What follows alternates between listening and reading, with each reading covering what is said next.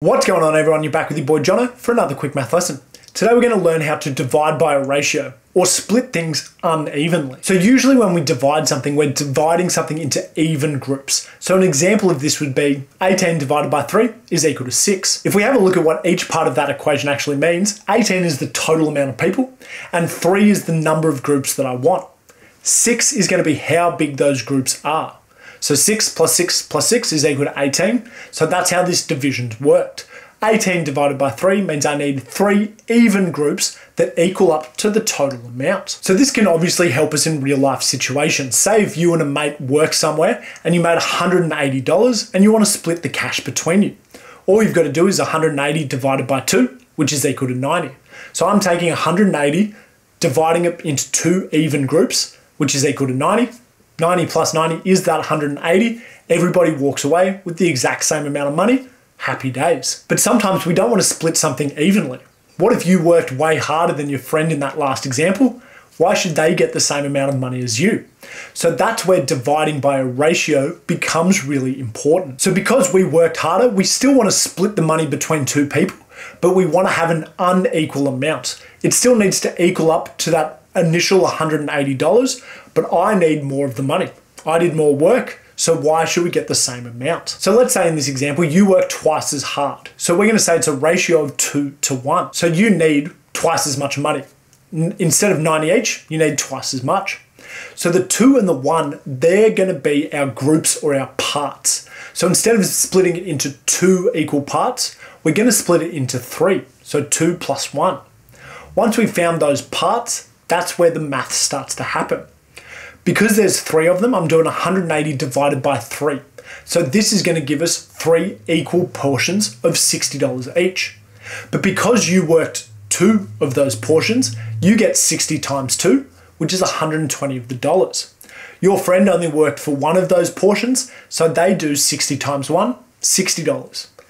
And now we can check that we split the money. 120 plus 60 is 180. You work twice as hard and you've got twice as much money.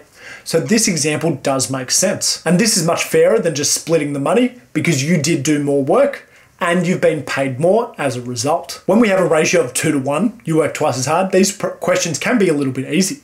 But this time you didn't work as hard. We're going to split this money at a ratio of 4 to 5. So we've got to work out what one part is equal to. 4 plus 5 is equal to 9. And we're going to use that 9 to divide the total amount into each individual part. 180 divided by 9 is going to be $20. And you earned 4 parts of that total amount. So 20 times 4 is equal to 80. That's how much you're going home with. Your friend did 5 parts, so 20 times 5, and that's equal to $100.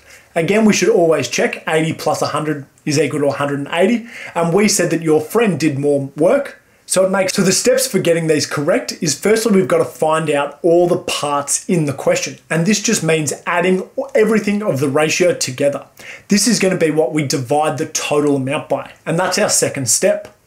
From there, we just have to multiply what one part is to how much you actually deserve or what the question is asking for. My final big pro tip is please, please, please check your answer at the end. All the parts should equal up the total amount at the very start. And if it doesn't, you've made a mistake somewhere.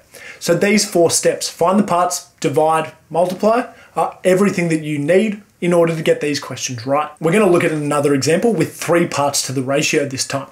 So a soccer goalie faced 224 shots on goal for the whole season. And her ratio were 4 catches, 3 deflections, and 1 goal scored. And we want to work out how many of each actually happened for the whole season. So instead of writing all this information out every single time, we're going to say the ratio is 4 to 3 to 1, and we're looking at 224 shots on goal. So what I've got to do first is find out how many parts I've got. 4 plus 3 plus 1 is equal to 8, and that's going to be my divider. 224 divided by 8 is equal to 28. That's one part. And we know from the question straight away that the goals is only one part of the whole thing. So we can work out pretty quickly, hey, 28 goals were scored, that's it.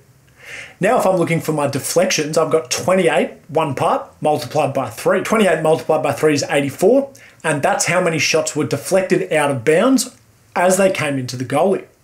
Finally, we've got to work out how many she caught cleanly. 4 times 28 is 112, and that is how many she caught. All we've got to check is that these three numbers add up to that 224 we started with. Again, I would just do this on your calculator, but 28 plus 84 plus 112 is equal to 224.